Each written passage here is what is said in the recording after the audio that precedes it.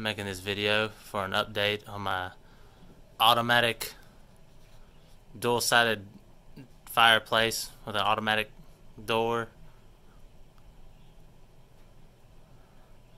I thought I'd show you what it looks like turned on. I know it's pretty slow, but if you've seen the other video that I made, this is I definitely choose the quietness over how fast I can make it move up and down. Alright, I'll show you how I got it all done. I'll explain how it works.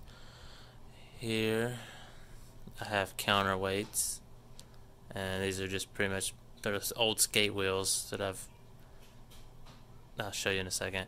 There's switches here, here, and right up there.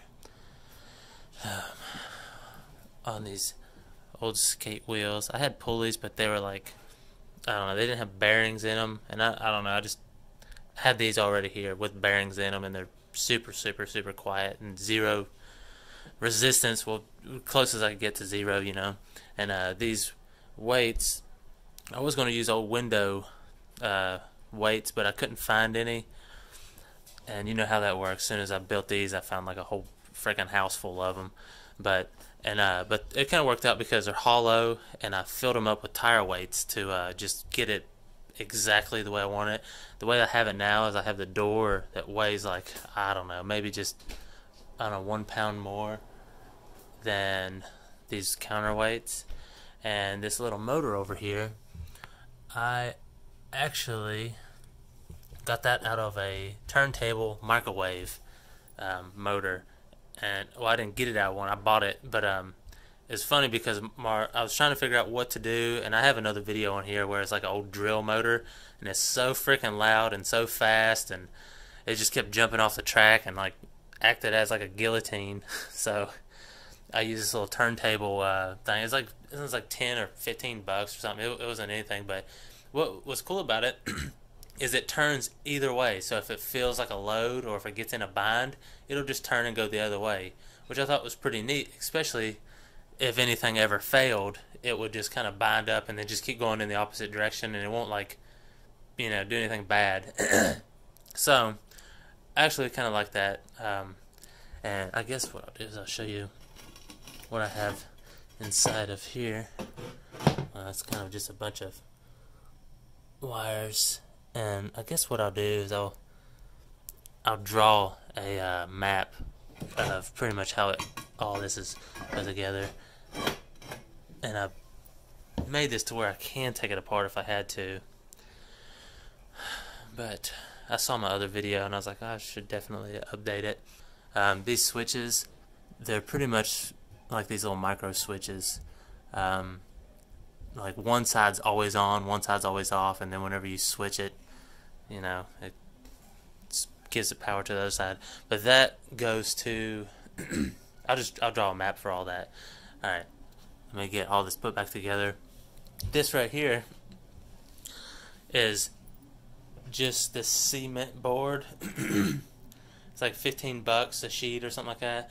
So I'm gonna get this put up here and I'll show you, but I only have like 15, or no, I have about, I don't know, $30 or $40 in this this little mantle cover and fireplace trim work I have. Let me get that on there. Okay, all I did was pretty much just flip it up. Alright, so here's my cement board fireplace. It's like ½ inch. I can't remember the name. It's been like I don't know, a year or two. But I'll put that down there too, or on the screen. So I wanted something strong, fire resistant, and I don't know, something that looked kind of cool, like concrete. But I just didn't want to, you know, fill something full of concrete. This piece right here, this little heat deflector is what I call it. I have this to just kind of roll the heat, you know, out into the room a little more. And all I did here was just pretty much stack layers on top of itself. I know it's like a little beat up, but you know. Yeah, so, and here's the other side. I actually was going to brick both sides, but then I was like, well, I don't want to lock myself into never being able to get behind there and start working on everything. So all the switches are covered. That one up there is kind of invisible, but I mean, no one really notices it. And by the way, I made this my fancy barn door. Alright, so let's see what happens. I'm gonna close it. It switches power and it sends it down the opposite direction of where it was. And you can see I'm not, you know, cutting out the audio. I'm talking right over top of it. And that's another reason why I like using that little turntable microwave motor, because it's so quiet. So I mean, if someone has to go into the bathroom at like 2 o'clock in the morning, you can't even hear it. So it is slow, but I like, you know, quiet over speed. The door is like an 1/8 inch. I can't remember how many what gauge, but it's like 1/8 inch steel. But that's it right there, and it's closed. It's pretty neat. I'll go turn it back on. It's already started to come back up. I'll come in here and show you what it looks like from the other side. And what's really, really neat about this, you could really, really, really crank up the heat whenever you're getting out of the shower.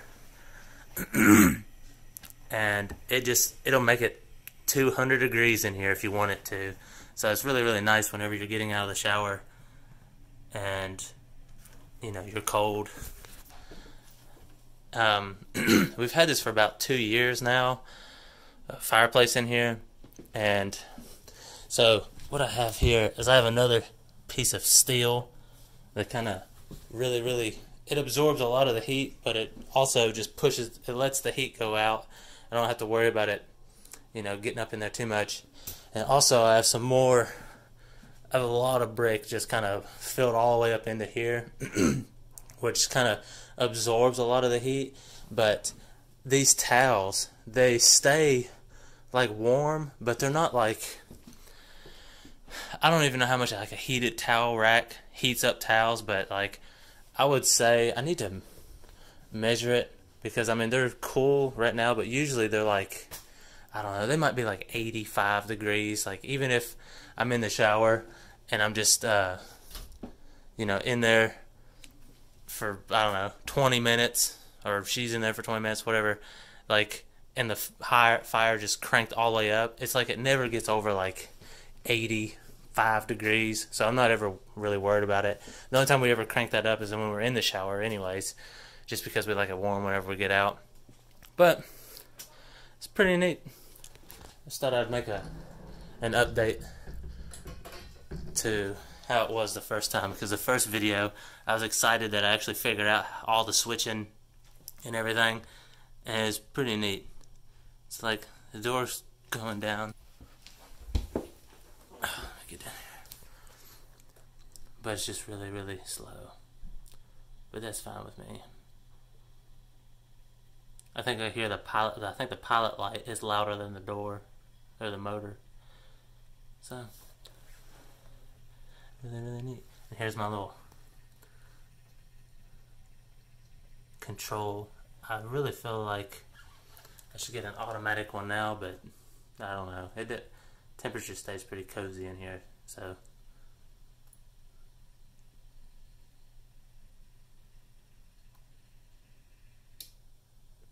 And there it is. Alright, so I start off with my power. I have 3 different switches, one by the door, one at the top of the door, one by, yeah, my sliding door, then the fireplace door, one on the top, one on the bottom, and the little turntable motor, and that's pretty much all the electronics or equipment that I use to accomplish what I'm doing. Alright, so now what I have is constant power fed to the switch, which I think this is on the center pin, but I just drew these lines so you could see, um, you know, the direction of all the power. So that I have power ran up to this switch all the time, and whether it's open or closed, it just changes the sides of where it actually sends power. So whenever the door is open itself, it's always sending power towards the motor to keep the door open.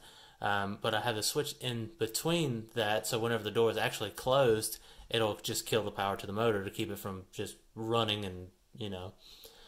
So now whenever I close or slide the door closed, it turns this over and switches the power direction to, you know, close the motor. And since this motor is it changes directions all by itself depending on, you know, the load, I've never had a problem, and it's been like this for I don't know, a year and a half, and I've never had any problems with the door, you know, or the motor, you know, whatever, because it doesn't take much.